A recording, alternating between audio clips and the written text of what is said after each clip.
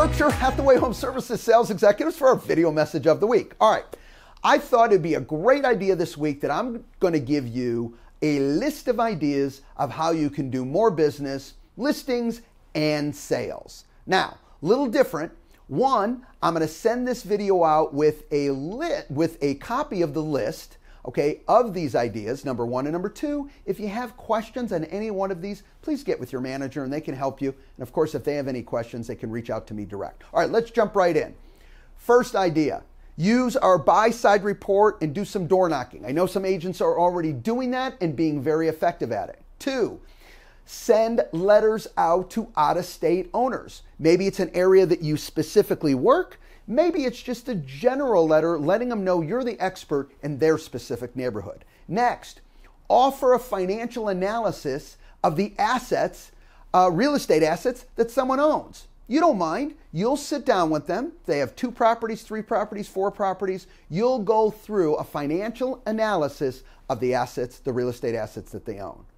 Next, meet the local flippers. Forget about the big guys, but meet the people who are buying homes, fixing them up, and flipping them. You want that relationship for numerous reasons. Maybe you'll get a house or be able to sell a house prior to it ever hitting the marketplace because you have the relationship and you know the timing and everything that's going on.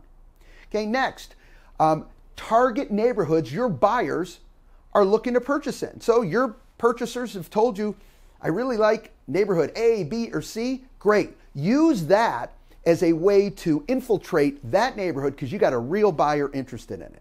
Predictive analytics. Get with our title company relationships, and now you can focus on which properties, which owners have the highest percentage of moving in the very near future. They have a lot of statistics on this and can help you with that predictive analytics. Not perfect today, it will get better, but it gives you now a higher percentage of knowing who will move. Renters, perfect example. Rents aren't going down, they're going up. So if rents continue to move up, purchasing can be a much better opportunity. So pick a certain rental development, okay, with the right price range and a great opportunity to find buyers who are looking to purchase at that time. For sale by owner previews. If you can't get into any property, you could get into a for sale by owner and preview their property. Building that rapport, meeting that potential seller, even if for today they're tried it on your own. What's the rule of thumb? About 97% of all for sale by owners end up listing with a realtor. I hope that realtor is you. Next, here's an interesting one. Assist your owners in evaluating their tax situation on their home, on their real estate. You know what? They get sent, here's what your taxes are going to be on your property based on the value. Well, there's ways that you can question that. Help them with that. That's a great way for you to connect, maybe with everybody in your sphere or everyone in a geographical farm, letting them know, you know what, if it's anything over X, you can potentially push back on that and get a better rate. Sending letters specifically on a purchaser that's thinking of buying in an area, and this ties into targeting the neighborhood of your buyers. But here's a little tip, additional tip to that. Use pictures. Okay, so not only a professional letter where you're really talking about a real buyer you're working with, but guess what? A picture speaks 1,000 words.